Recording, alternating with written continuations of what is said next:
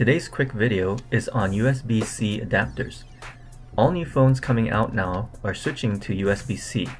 It's a great technology with great features like faster data transfer and charging capabilities, but it leaves many of us stranded with all these micro USB cables and accessories that we can't use anymore.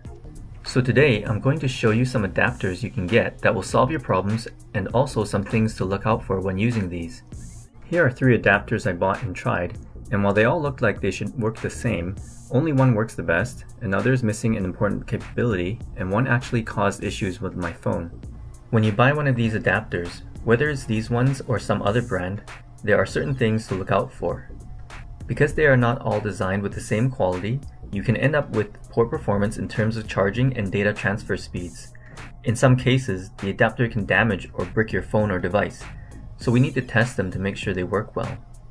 This first one is pretty bad. When I used it with my phone and laptop, it started causing weird behavior in my phone and it wouldn't charge properly.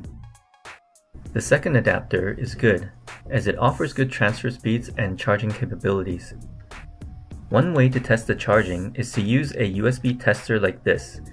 Make sure your device battery isn't fully charged or hot, then plug it in and leave it for a minute or so to settle down. Then check how much current is passing through.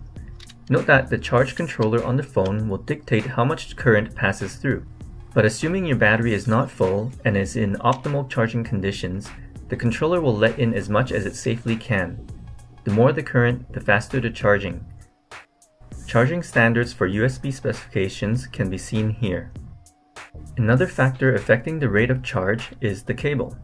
Not all cables are created equally, so you will want to test your cable as well.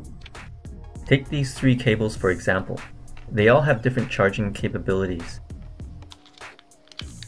Another thing to note is that USB-C specifications allow for higher rated charging and data transfer capabilities, but because you are using your older USB cables and devices, it will not exceed these cables' original specifications. But in terms of allowing you to continue to use your existing cables and devices, it's a good compromise. One thing that this adapter does lack is on-the-go capabilities, or OTG for short. Because of this, I'm not able to use my micro USB infrared camera. Either this does not fully support OTG or it does not provide power that the IR camera needs. The third adapter is the best, as it has all 3 capabilities. So when you look for an adapter like this, you want to make sure it has proper support for charging, data transfer, and OTG.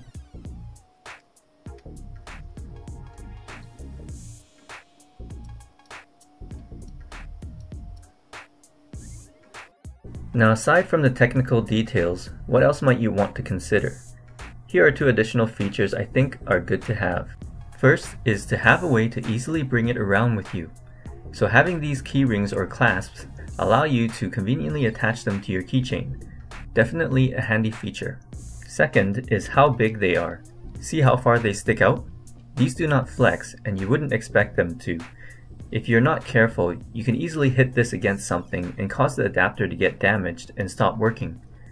That's the reason I bought this one, as it was smaller, but it turned out to be a dud. So there you go, some quick and easy info on micro USB to USB-C adapters. If you liked this video, check out our other videos on our channel. We have a variety of topics that may interest you. And as always, more details about this video can be found in the video description.